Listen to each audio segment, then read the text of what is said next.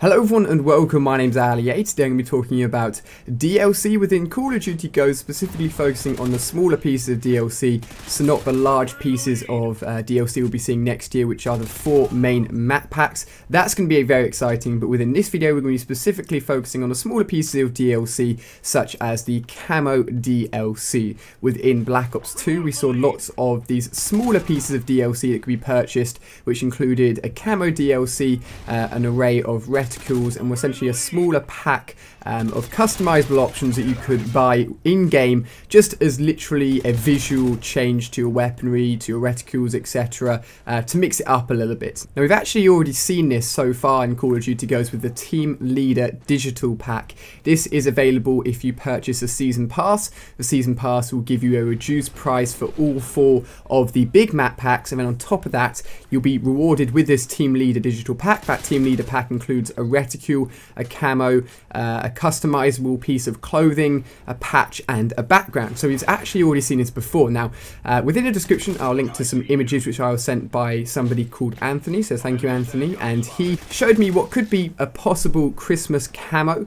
As you can see here, it's based off a Christmas jumper. So quite a fun design, linking with the Christmas season. And if this turns out to be a real piece of camo DLC, then it could possibly be included within a similar content pack that would include a weapon camo, a new Christmas themed reticule, something to customize the look of your character, and then a patch and a background as well. So we have a very cool possibility of seeing possibly a Christmas content pack which includes some small pieces of item that can be purchased as a visual customization option within multiplayer for Call of Duty Ghosts, which is very cool. I like seeing these smaller pieces of DLC. It gives us something to buy and to customize within game in between the big map pack releases, which we'll be seeing over the course of next year. Now within Black Ops 2 we saw some very cool DLC camos. We saw the zombie camo, we saw some flame camos, we saw an array of awesome camos, and in fact there were a lot released over the course of last year. It'd be very cool to know if you guys have anything specifically that you'd like to see